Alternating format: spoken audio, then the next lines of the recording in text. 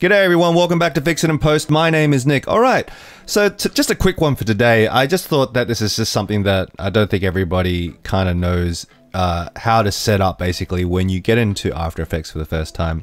You've made your beautiful project, Frankie here, coming at you and taking a bite out of you, and you thought, you know what, I want to render this out and send it to my client, or put it on Instagram, whatever you want to do. You want to get it out of After Effects, but how do you do that? Where do you go? Right. So, firstly, just make sure you've got your comp selected. It's either you've got your yourself selected in here, or you've got your project selected up here, which is that one.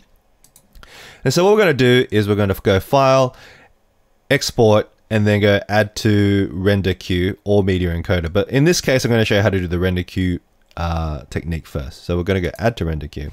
Hey guys, just a quick side note here. If you use the render queue, it means you don't have to open up another program, but it means that when it starts rendering, it's actually going to hold up your program so you can't use After Effects or anything else while it's rendering. However, if you do send it to Media Encoder, it will mean that you are able to still keep working in After Effects while Media Encoder is going. Although, I will admit, Media Encoder is a beast at taking up all your memory, so it's probably not the best to send things to Media Encoder if your project is really chunky. Alright, back to the video. Alright, so this is what will come up. Now, this render queue here usually comes in, if you haven't actually done this before, it'll actually come as this. This is probably what it'll come up with as your default. Now you want to change some of these things because you would like it to actually go to a particular codec that you like. Lossless is a bit of an out-of-date codec in my opinion. I'm not really sure why it is set as the default, but it is.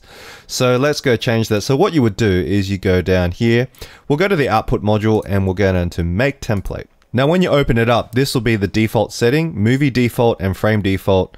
Movie default is set to lossless and frame default is set to Photoshop. Now what you need to do is go in here and go to settings name and then make your own preset. So let's make it ProRes demo. And then we'll go into edit. And then we'll change the format from animation. We'll go to format options here and we'll change it to ProRes, whatever you like. I'm going to pick 422 LT because that's nice and light, but it's still pretty good. And we'll go and set everything else the same. You can keep the audio on if you like, but you don't have to. And then go OK. And then what we're going to do is go up here and we'll go to movie default and go to ProRes and whatever one you just made. I already have one set up, but you go to ProRes demo and that'll be your default. And then you press OK. So now when you do actually send stuff to the queue, this will be the default that it will go for, which is fantastic. Alright, so we also have render settings as well. So make sure that is set to best. Best is what you want always, because current settings can be, if it's current settings and for whatever reason you've set it on quarter resolution to view in, it'll actually render in quarter resolution, which is not what you want. So if we go back to the render queue, you can see here that we can actually do exactly the same thing. We'll make our own template. And then it's actually set at movie default set to best, but if it's on current settings, set it to best and just press OK. And now every time you do load up a new project, every time you do render something, it'll go to best settings and ProRes or whatever your default is as the default. And now finally, we're going to set where the output is going to go to. And so we just click in there and you just pick something in your folder and it'll just send it to there. And what's great about that is if you have more than one thing you need to render, if you set that up in the first one, it'll actually propagate into all the ones subsequently so that it'll just keep rendering to the same folder. So that's really useful if you've got to do a batch task. And that's really cool because you can batch task things over and over again. So for example, if I wanted to render this one as well, it'll actually send it to the same folder again and keep all their settings as well. And then once you're ready to go, just press render. And you'll see this little blue bar build up, a little bit of a preview window in here. Everything's looking pretty good. And then you hear this lovely sound at the end.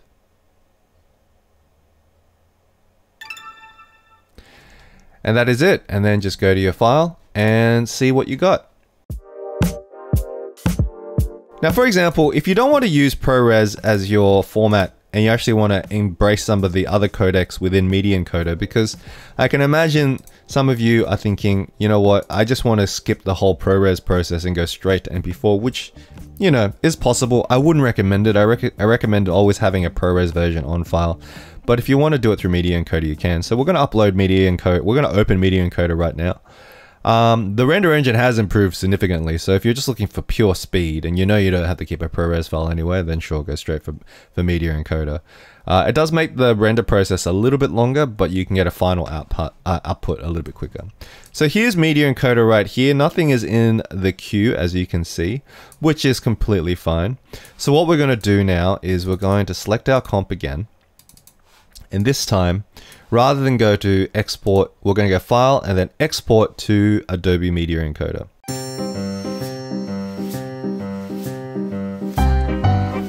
We'll just wait a second.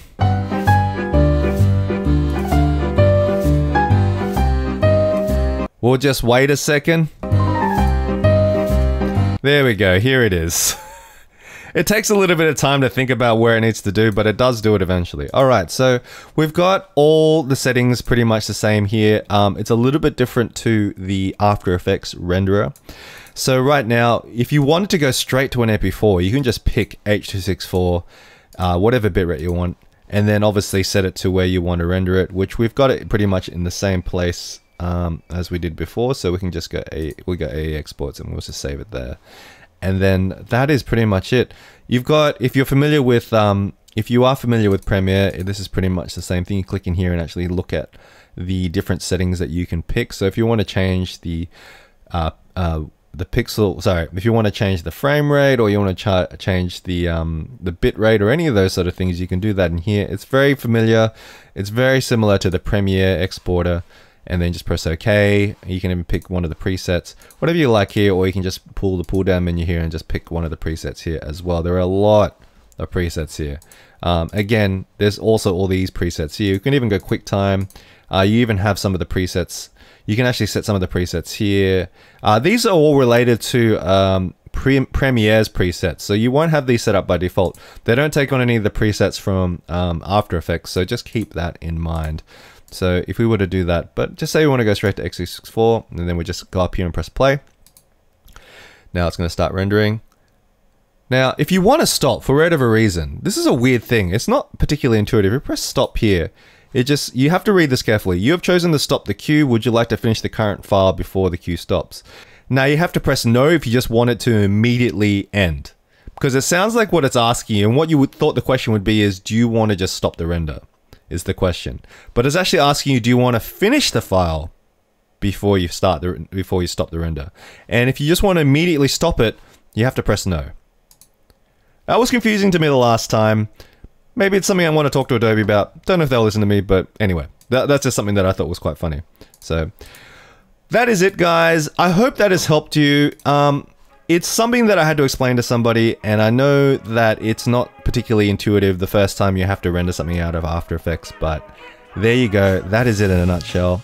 Let me know if you would like to know any other tips. I'm going to post a few more tips on how to render other things as well. And guys, come over and check my IG page. It's nickbenq_motion for all these things that I'm posting, experiments and stuff you might not actually see on the YouTube channel, plus just some funny things that I just like to post, memes, etc. You guys are the best, and I'll see you next time. And guys, a whole bunch of you out there are not subscribed to the channel, but you are watching the videos. So do me a favor, just click the subscribe button. It'll just take a second. And if you don't like what you're watching, then just unsubscribe. It's pretty much that easy.